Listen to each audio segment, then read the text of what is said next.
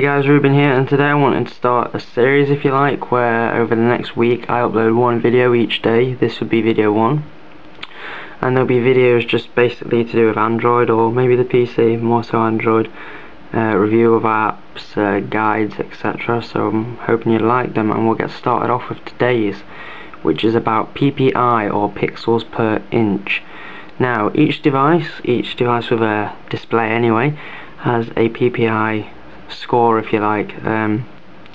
Basically what that is the amount of pixels in 1 inch of the display. The higher the number, the better the display will look to your eyes. You won't be able to see the pixels in the display.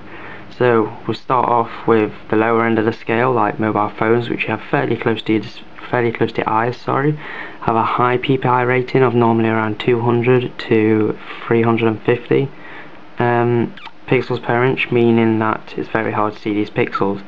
You go lower and you get things like tablets, which have a PPI of around 132 for the iPad 2 and around 150 for the Transformer, the old Transformer Prime, I think. And then you go to Apple's new iPad 3, which has a PPI of 264. Now we'll come back, in fact no, we'll do it now. Apple say their devices have Retina displays. They class Retina displays as anything above 250. Where you can't see the pixels in, if you put it up, I think it's a couple of centimeters away from your eye. It must be something like 15, is it, or something like that. But that's what Retina display is. Basically it's a display where you can't see the pixels of a certain distance away from your eyes. Your eyes can't distinguish the pixels. And then we go lower even, we go to computer monitors, which your average full HD 24-inch display monitor will have a PPI of around 120, 110. So again, lower, but you know, there's that distance. The distance between you and the screen increases each time. And then you have TVs, which full HD 42-inch actually has a PPI of, get ready, 52. So as you can see, that's pretty low compared to mobile phones, but again, you know, you're sitting very far away from a TV, so you don't notice it. So yeah, that's PPI. There's a couple of ways you can calculate PPI. I have a device here, the Galaxy S Wi-Fi 5.0, with a WVGA resolution, which means it has a resolution of 480 by 800.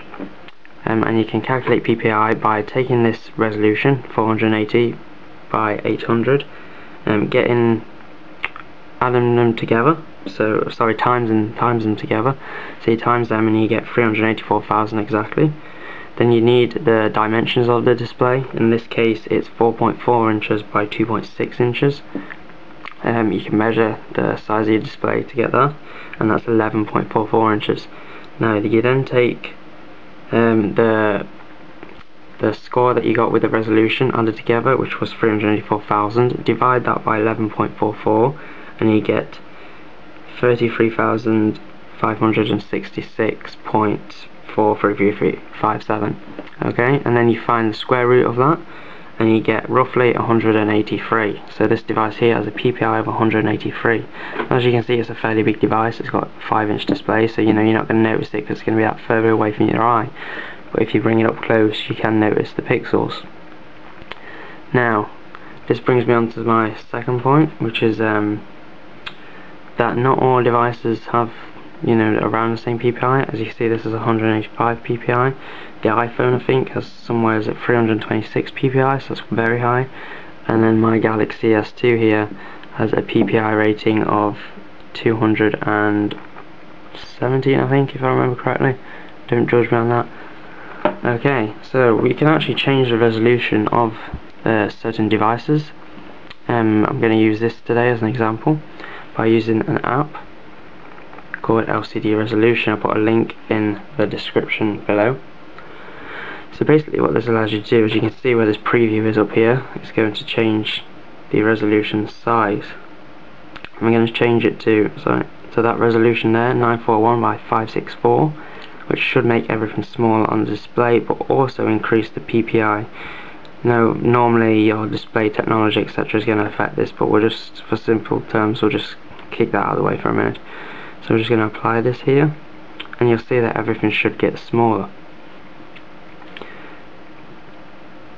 Now, when you get the resolution, when you try and calculate the ppi with this resolution, you're going to get a different score. Now remember that this device in stock had a, don't mind the it's a ROM, so don't mind the errors, the visual errors, but you get the general idea. As you can see, it makes everything smaller. Now when you calculate the ppi for this device with an increased resolution, you get a ppi much higher.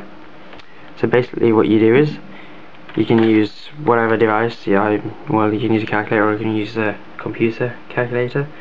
You need to calculate remember what we said, the resolution, so you get 941 by 564, and you get that for 530,724, and then you divide that by 11.44, which remember was the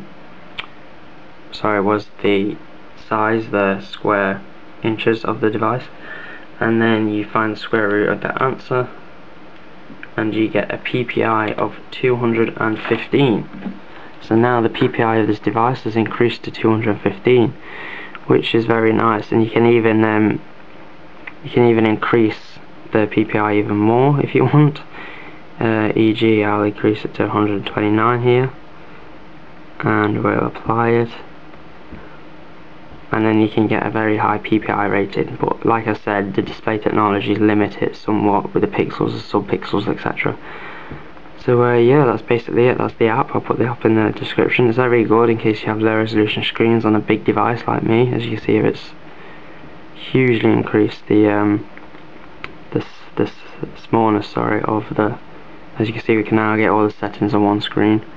So yeah, thanks for watching, guys. Please rate, comment and subscribe. Just to summarise, ppi is pixels per inch, and the higher ppi the better for a device that's going to be closer to your eyes. Hence TVs have a low ppi because there's no need for them to have a high ppi, and phones nowadays are creeping up higher and higher. So thanks for watching, guys. Like I said, please rate, comment and subscribe. If you have any questions, don't be afraid to comment, and peace.